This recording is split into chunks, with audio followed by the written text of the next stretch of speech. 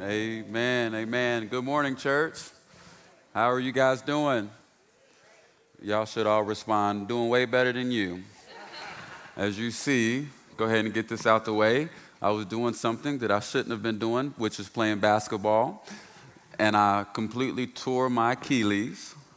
Yeah, it's pretty bad. Having surgery on Tuesday, so please pray, but especially pray for my wife, because now that she already have 4 boys to take care of, just add another boy to that, because she has to take care of me. But I'm grateful to be here in the house of the Lord to worship with you all, and I'm grateful that my unfortunate injury did not get in the way for me to spend time in God's word. So if you have your Bibles, please go ahead and turn it to 2 Peter chapter 1.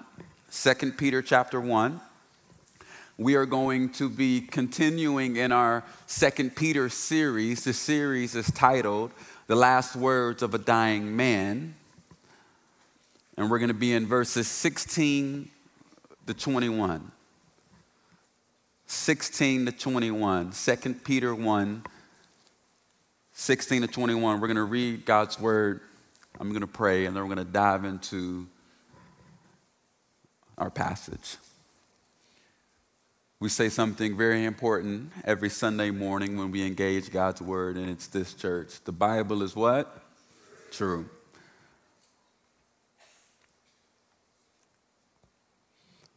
Starting in verse 16, Peter says, "For we did not follow cleverly devised myths when we made known to you the power and coming of our Lord Jesus Christ, but we were eyewitnesses of his majesty. For when he received honor and glory from God the Father, and the voice was borne to him by the majestic glory, 'This is my beloved Son, with whom I am well pleased.' We ourselves heard this very voice borne from heaven, for we were with him on the holy mountain. And we have the prophetic word more fully confirmed, to which you would do well to pay attention as to a lamp shining in a dark place, until the day dawns and the morning star rises in your hearts. Knowing this, first of all, that no prophecy of Scripture comes from someone's own interpretation, for no prophecy was ever produced by the will of man, but men spoke from God as they were carried along by the Holy Spirit." The title of this message is this: Pay close attention. Say that with me, church. Pay close attention. Dear Heavenly Father, we love you. We thank you. We seek your presence. We seek your word. We seek your truth. We know that our sin, this world, our flesh, the enemy himself is seeking to distance us from you, but we desire intimacy with you. We want our faith in you to turn into good works. We want our belief systems in you to actually be manifested into a day-to-day lifestyle.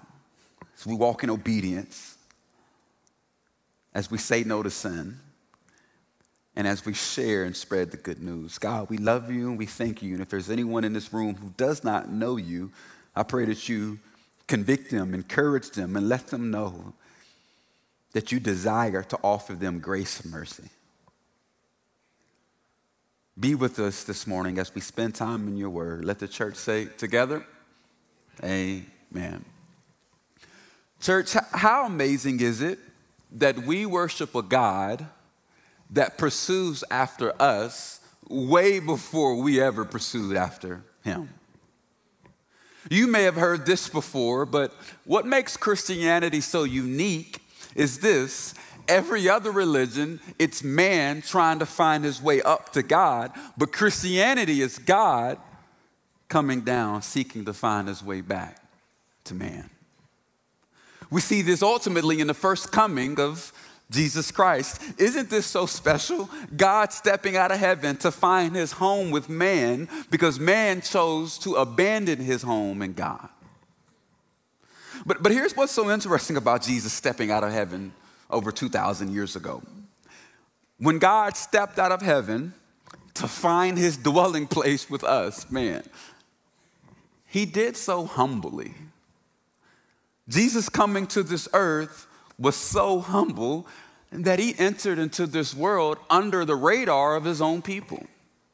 The king of the universe was born in Bethlehem, and no one even knew it until these wise men came searching for him, looking to worship him and give him gifts. The God of the universe came into this world in the lowliest of ways. He entered into this world as an infant, the most weak and vulnerable state one can be in, even more vulnerable than my messed up leg. Jesus was not born to parents of noble status, only regular people. His birth was not in luxury, just a manger, because there were not the adequate travel arrangements for them to stay in an inn. When royalty is born, there is normally a great expectancy. People are counting down the days. There's an audience waiting to witness every detail, not with King Jesus. Only a few shepherds in the book of Luke and some wise men in the book of Matthew wanted to witness his birth.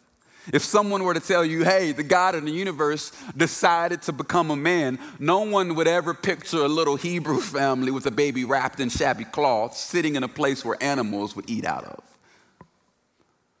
But now that we see the bigger picture, now that the New Testament has been written and studied for over thousands of years, we understand that Jesus' first coming was humble in this way because his humility embodied his first mission.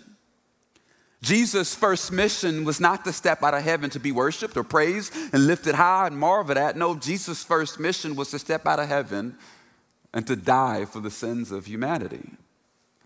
Jesus had humble beginnings because Jesus came to be humiliated. Jesus was wrapped in shabby cloths to eventually be stripped of his clothes to be beaten. Jesus was placed in a manger, a place where animals would eat out of, because he would ultimately be placed on a cross to shed his blood for our sins.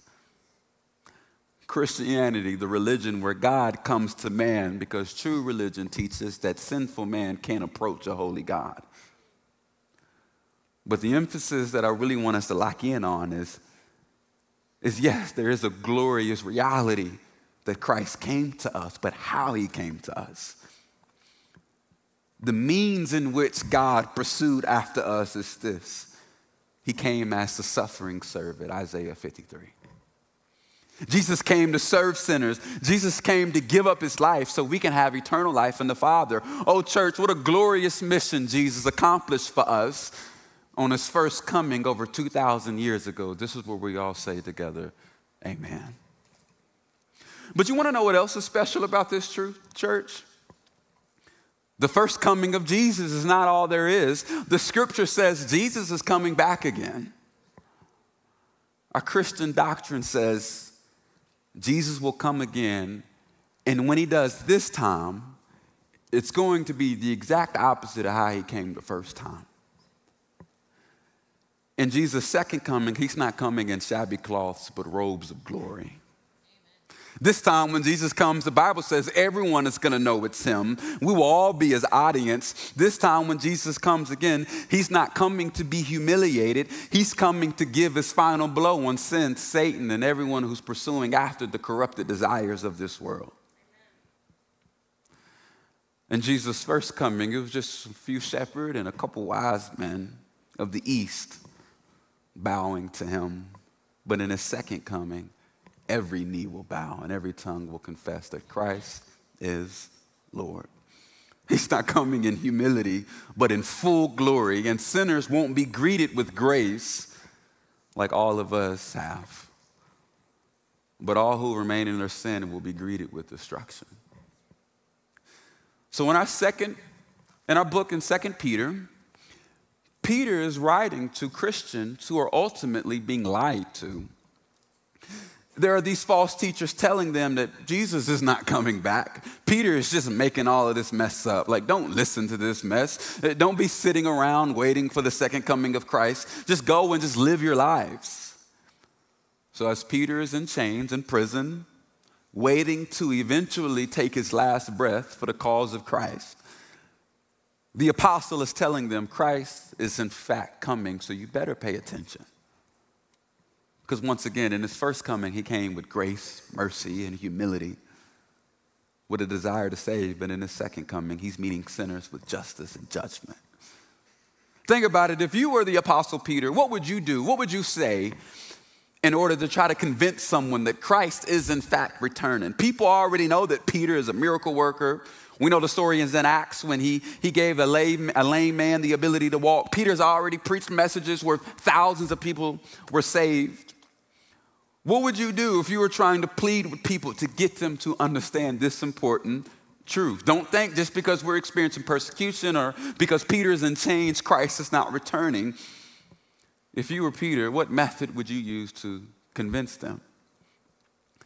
In our passage, Peter points to three very important things to plead with the recipients of this letter that Christ is indeed returning. And I want to say it in one statement, and this statement is going to sum up really the focus of our passage. Here's the statement. It's going to be on the screen.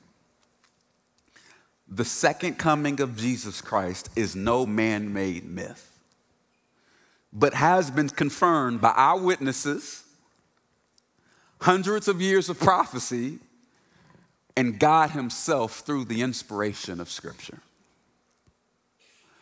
So as these Christians are being lied to, being told that Christ isn't returning, Peter's response is extremely simple. I am an actual witness of this truth. The Scripture is also a witness of this truth, and God himself, the author of Scripture, the author of this biblical prophecy, is a witness of this truth. So you're not just simply disobeying Scripture, you disbelieving the second coming of Christ, you are disobeying God himself. These are the arguments that he's about to walk through. So the reality is, many of us in this room, most of us believe that Jesus is literally returning again. So question, how is this message going to relate to us? Here's what I pray is a huge challenge. You may not have someone in your ear trying to convince you that Jesus is not returning in judgment. But you may have sin in your heart that's trying to convince you that Jesus is not returning in judgment. This makes sense? Here's what I mean. When your heart knows that Jesus is coming back to destroy sin, that should lead all of us to have this sense of urgency to make sure no sin is living peacefully in our hearts. Why? Because when Jesus comes back, he's not pursuing peace with sinners like in his first coming. That was his first mission. But in his second coming, he's pursuing justice. So when we are allowing sin to live peaceably within us, we are treating sin as if Jesus is actually not returning. He's actually not coming to put to death the very thing that corrupted God's beautiful creation. So intellectually, we know that Christ is coming, but morally, if not careful, our sinful hearts will actually try to get us to ignore this reality that Christ is indeed returning. And maybe there's someone in this room that actually struggles with the literal idea that Christ is returning. And if that's you, I pray that through us walking through God's word together, that you're encouraged and convinced that no, Christ is indeed coming. Let's go back to verse 16. And let's spend time unpacking the rest of this passage. So Peter says, once again, for we did not follow cleverly devised myths when we made known to you the power and coming of our Lord Jesus Christ. They were not clever myths, but we were eyewitnesses of his majesty. So Peter is responding directly to the attack of these false teachers. Peter makes it really clear. He and the other apostles didn't make this up.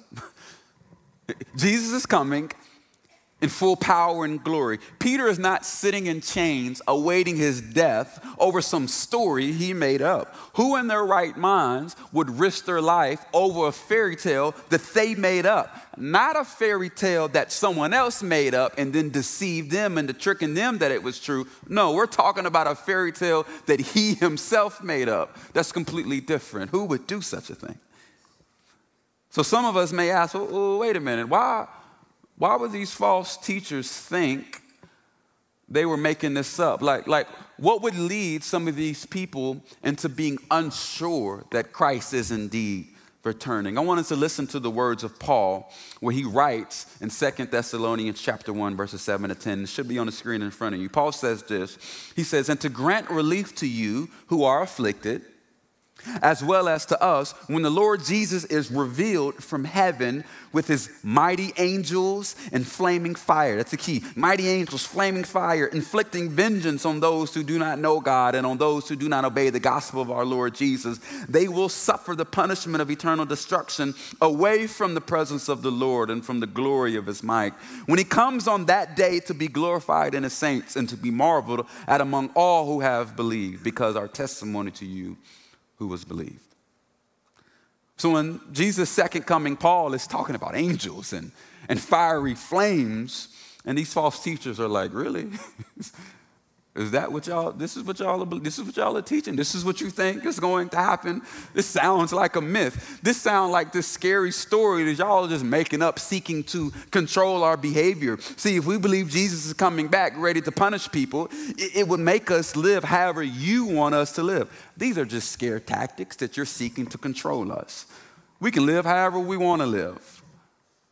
This makes sense why Peter actually says at the end of 2 Peter in chapter 3, verses 15 through 16, listen, Peter says, and count the patience of our Lord as salvation, just as our beloved brother Paul also wrote to you. So the apostle Paul has already written to some of these Christians, just as our beloved brother Paul also wrote to you according to the wisdom given him, as he does in all of his letters when he speaks in them of these matters.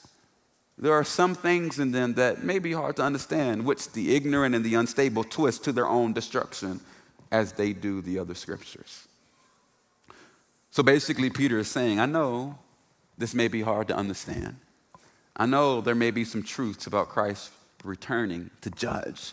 May not make sense with your current reality. But don't listen to these false teachers. Why? Because Peter's about to go on and explain, because he's actually witnessed this thing. It's going to happen in a vision that the Lord gave him. Let's see what Peter's referring to when he says, we have witnessed. Let's go to verses 17 to 18. For when he received honor and glory from God the Father, and the voice was borne to him by the majestic glory, this is my beloved Son, with whom I am well pleased.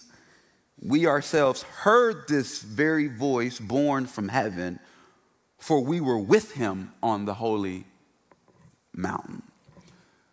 It's interesting. Did you know if there's only 3 times recorded in the New Testament where people were able to audibly hear the voice of the Father? Only 3 times recorded in the New Testament. The first is the most well-known, is when Jesus was baptized, and then what happens? The Father says, this is my beloved Son, with whom I am well, what, church? Pleased. Another time, which is not as familiar maybe to some of us, is in John chapter 12. This is where Jesus is telling the crowd he's about to go and suffer and die. He is about to be lifted up. This is after his triumphal entry. His soul then starts to become troubled, because we know Jesus is fully God, fully man. As a man, his soul was actually troubled over the death that he was about to experience. And then listen what happens in verses 27 to 28 of John 12. Jesus says, now is my soul troubled, and what shall I say? Father, save me from this hour. But for this purpose, I have come to this hour. And then he says, Father, glorify your name. And then this is what happens next. And a voice came from heaven, I have glorified it, and I will glorify it again. Peter was a witness to both of these things, but what he's really pointing at in verses 17 and 18 is another time when people audibly heard the voice of the Father, and it's in the mountain of transfiguration. If you remember in Mark chapter 9, Matthew chapter 17, and also Luke chapter 9, Jesus took Peter, James, and John with him to a mountain, and something vitally important happens. Because the mountain of transfiguration is such a key argument in what Peter uses to combat the lies of these false teachers, let's give a quick recap. Let's reread over the mountain of transfiguration. Let's see what Peter is trying to accomplish as he takes us back on memory lane about this incredible story. Matthew chapter 17, verses 1 through 9. So Matthew 17 was 1 through 8. And after 6 days, Jesus took with him Peter, James, and John, his brother, and led them up a high mountain by themselves. And he was transfigured before them. And his face shone like the sun, and his clothes became white as light. And behold, there appeared to them Moses and Elijah talking with him. And Peter said to Jesus, Lord, is it good that we are here? If you wish, I will make 3 tents here, one for you, one for Moses, and one for Elijah. He was still speaking when, behold, here we go, a bright cloud overshadowed them, and a voice from the cloud said, this is my beloved Son, with whom I am well. What, church? Please listen to him. When the disciples heard this, they fell on their faces and were terrified. But Jesus came and touched them, saying, rise and have no fear. And when they lifted up their eyes, they saw no one but Jesus only.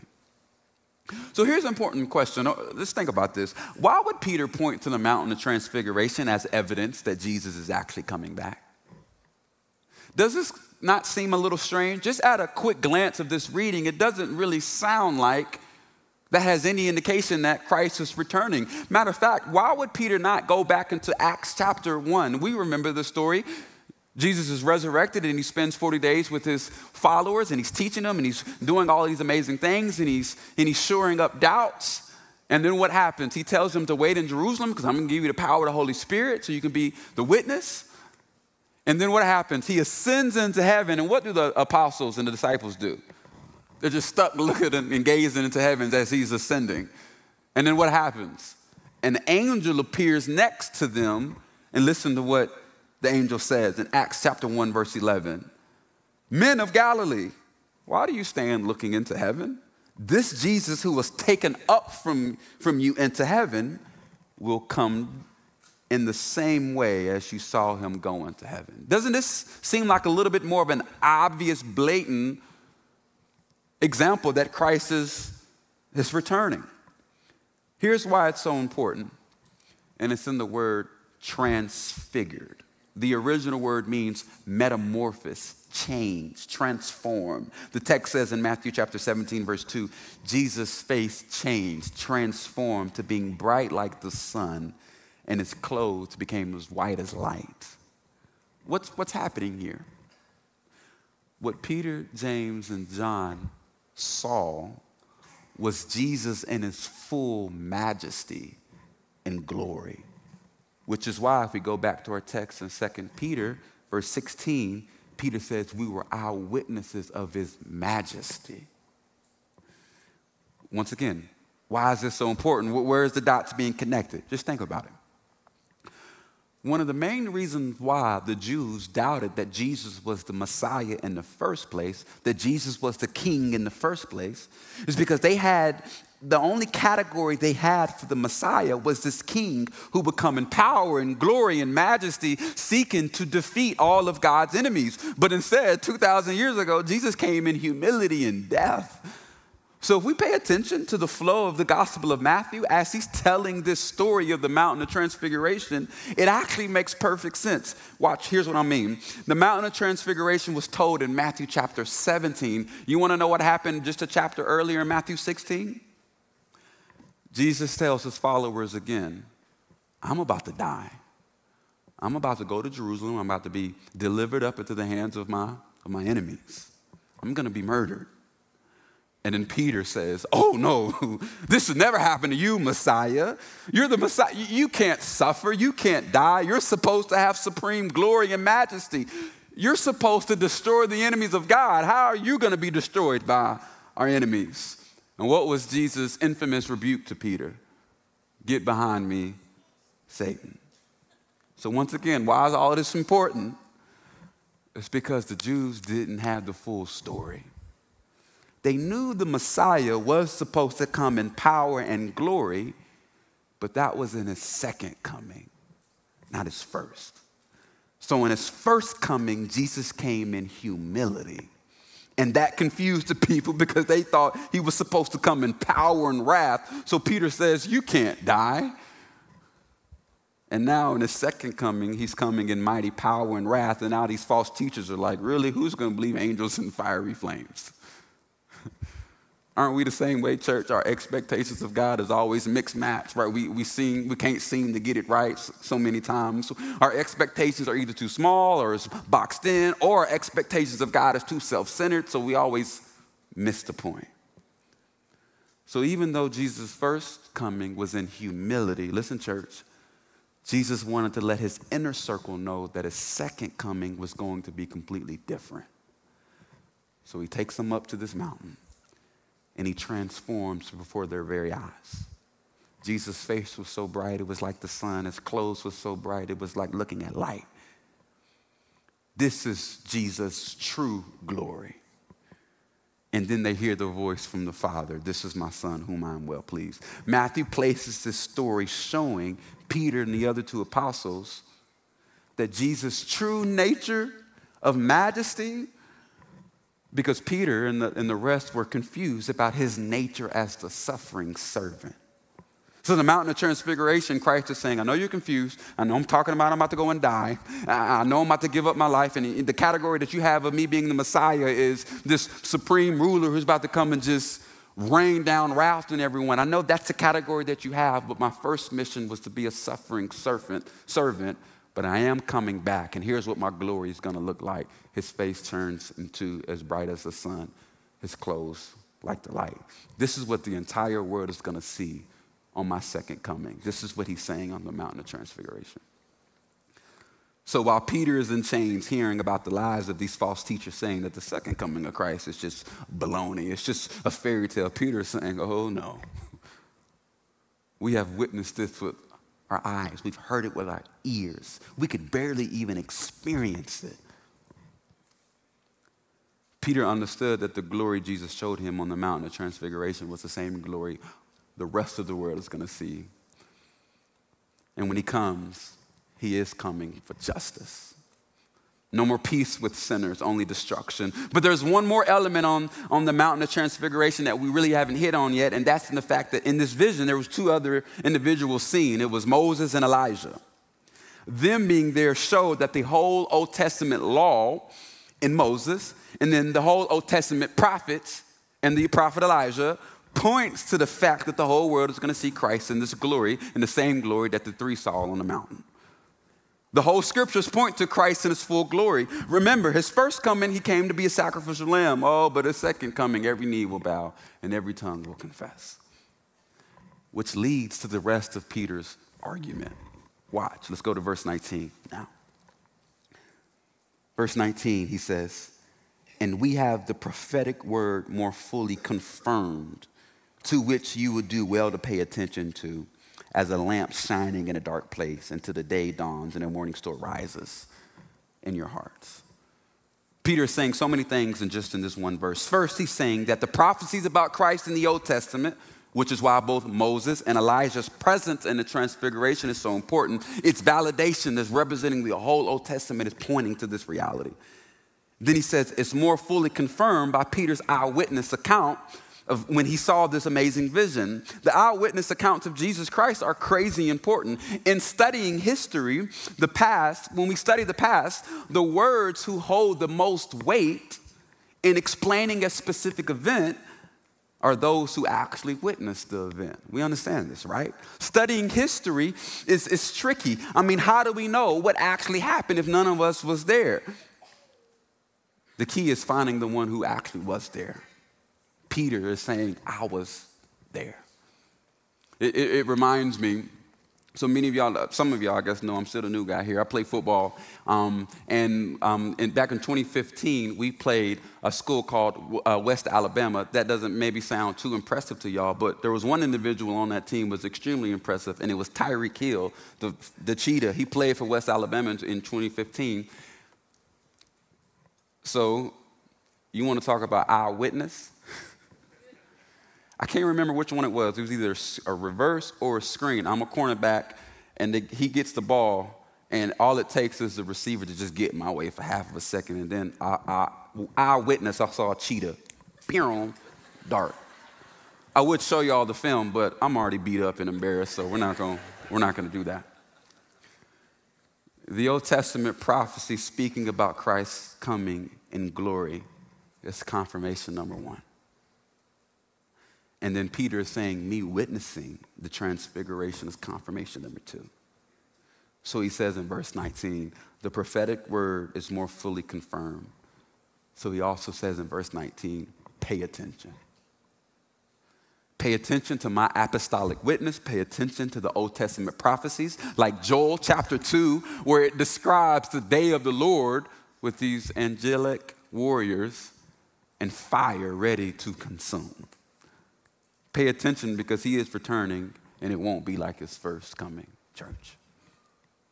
And then finally in verse 19, Peter says, like a lamp shining in a dark place until the day dawns and the morning star rises in your hearts. In other words, in other parts of Scripture like Revelation, Jesus is referred to as the morning star. In other parts of Scripture, the day dawning is referring to as Judgment Day. So Peter says, this light will rise in your heart, meaning you will know in your heart Christ's return. Our days may seem dark. Sometimes we can lose hope that Christ is actually returning. But just like it's easy to see a lamp in a dark space, it's going to be that easy to see Christ when he returns because he is the light returning into a dark world. And then he closes with these 2 verses, 20 and 21. Knowing this, first of all, that no prophecy of Scripture comes from someone's own interpretation, for no prophecy was ever produced by the will of man, but men spoke from God as they were carried along by the Holy Spirit. So listen to his logic. Let's make sure we're understanding Peter's logic. Let's make sure we're tracing it. He says, I'm an eyewitness to the fact that Jesus is returning. His example is the Mountain of Transfiguration. Prophecy is another proof that Christ is returning. Think about Joel chapter 2. Ezekiel talks about it in chapters 37 and 39. And some scholars believe Daniel chapter 9 is also referring to this. But then this chapter closes with something really important. Peter wants all of his readers to understand that the scriptures that prophesy about the second coming and the scriptures that talk about everything else for that matter is not merely written by man. Yes, the biblical authors were human. Yes, the biblical authors who wrote the prophecies and used their own individual experiences and their own individual personalities and their own linguistic styles of writing when they wrote. But the true author of Scripture is not man, church. The true author of Scripture is God himself through the work of the Holy Spirit. See, we as Christians should believe in what we call the dual authorship of the Scriptures. The dual, D-U-A-L. Here's what this means. Did Moses write the first 5 books of the Bible? The answer is yes. Did God write the first 5 books of the Bible? The answer is yes. Dual authorship. Both God and man wrote the scriptures. Some may say, man, I just can't trust the scriptures because man wrote it. And since man's not perfect, and that means the scriptures that they wrote must also not be perfect, so I can't trust it. But if we really think about it, doesn't the dual authorship of Scripture actually make sense in regards to God's character? Here's what I mean. God always has a desire to fulfill his will in this world through us, mankind. God created this world beautifully, but in many ways, it was incomplete. So what did he do? He gave man the responsibility to work, toil the land, so God's creation can reach its full beauty. He could have created this world in full completeness, but he did not. He created this world without reaching its full potential because he wanted to partner with man to complete his creation. He gave Adam a job in the Garden of Eden. Another example, God could have saved humanity completely by himself without using us to spread his word, but nope, he wanted to use us, church. He gave us the gift of the Holy Spirit, and then he gave us a mission. So Paul says, how beautiful is the feet of those who spread the good news. God could have saved humanity without us, but instead God desires to partner with us to spread his word. God could have given us his word directly from the heavens. But instead, he wanted to use the apostles, the prophets, to speak through them to get the message to us. The dual authorship of Scripture is a beautiful doctrine that should be trusted and accepted. But here's what Peter's main focus is right here. Peter's like, you're a fool if you don't listen to me about the second coming of Jesus, because I actually witnessed this vision with my own eyes. He's also saying you're a fool if you don't believe in the second coming of Jesus, because hundreds of years of prophecy speaks to this event. But you want to know what's even more foolish than not listening to prophecy or not listening to me? It's when you don't listen to God himself. Because God himself is the author of these scriptures. Church, we can never disconnect the word of God from the person of God. We can't disconnect it. Not listening to scripture is not just ignoring the men who wrote the scripture. It's ignoring the God who spoke through man to write the scripture. Because the authors of scriptures are not just men using their own interpretation when they wrote on these scrolls. They were speaking directly from God, which is why we say something very important every Sunday when we engage the Bible. The Bible is what, church? True. We can't disconnect the word of God from the person of God. Our scriptures contains the mind of God. It contains the emotions of God. It contains the mission of God, the power of God. Our scriptures contain the very presence of God. This Bible is God's word. The Holy Spirit has been inspired. The Holy Scriptures have been inspired by the Holy Spirit. So here's how I want to close. If you remember, I said that there may not be someone in your ear that's seeking to convince some of us that Christ is not literally returning, but there may be sin in your heart that's trying to make you live as if Christ is not returning. Do you have any sin in your heart, church, that is living peacefully within you? Is there any sin that you may have made peace with instead of war? John Owen says, one of the most popular quotes by the old Puritans, he says, you better be killing sin. If not, sin will be killing you. That means we need to go to war with sin. But if not careful, can't we make peace with our sin? Maybe we're trying to convince ourselves that, you know what, this sin's really not that bad. Or maybe we convince ourselves that, you know, there's really no hope for my sin. I mean, I've tried and I can't change, so whatever, I'm just going to keep on living. Or are you just shrugging your shoulders at your sin like, you know what, no one's perfect. Jesus knows my heart. You know, it's all gonna work out. You want to know if sin has found peace in your heart? Ask yourself these questions. When's the last time you confessed these sins to someone? Do you have a plan to actually repent and go to war with these sins? Have you ever fasted over these sins? Have you ever asked someone to pray specifically for these sins? Or do we make excuses and say, man, this is just who I am. You know, it's just kind of just who I am. Church, that should never be an excuse that we say. We should be more worried about who we are in Christ instead of who we are according to our sin nature. Because, like last week's message that Pastor Todd walked us through, there is power to change, and it's through Jesus Christ. There's power to change, and that power was revealed to us through his first coming. And this is especially important. Here's one of the last statements that I want to close with. We either receive the power to change that's available to us through Christ's first coming, or we receive the power of God's wrath that will be waiting for us through Christ's second coming. So Peter is saying, you better pay attention to my apostolic witness, to these hundreds of years of prophecy, and the Spirit of God himself, because he is returning, and when he does, his full glory will be on display.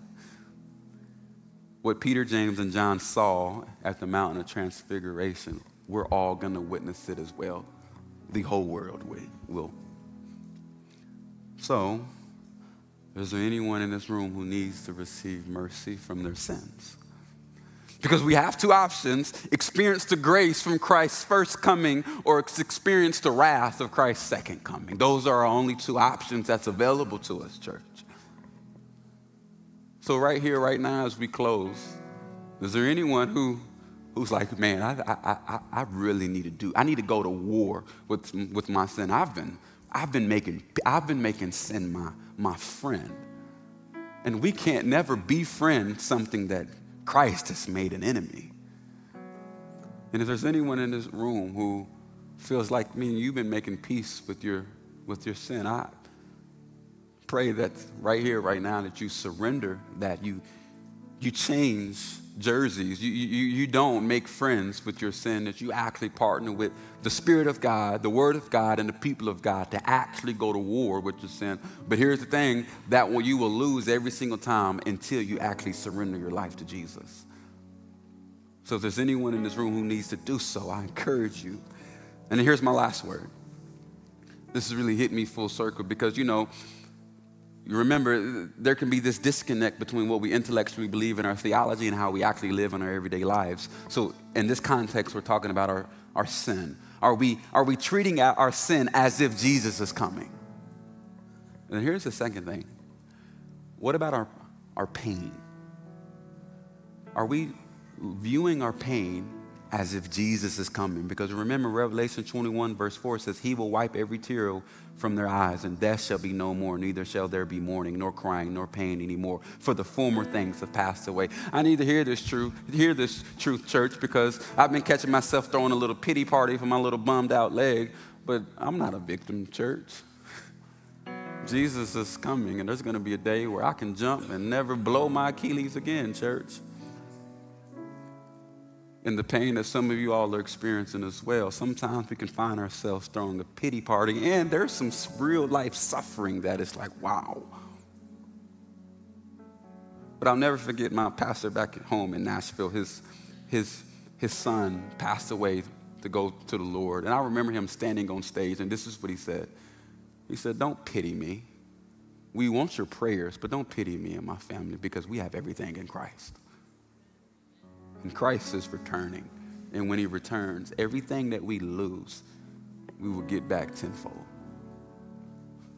So here's how I want to close. Is there anyone in this room who needs to surrender their life to Christ? Because when Christ comes on his second coming, all is there is wrath. And we'll be a fool to not take advantage of what he's provided in his first coming, which is grace and mercy. And is there anyone in this room who feel like the pain is just getting the best of them? And you need to be reminded of the truth. Oh, Jesus is coming back. And this pain, it hurts really bad. Really bad. But we just need help from God's people through praying, through counseling, through whatever we need to direct our attention on the fact that although this pain is real, the second coming of Christ is also real.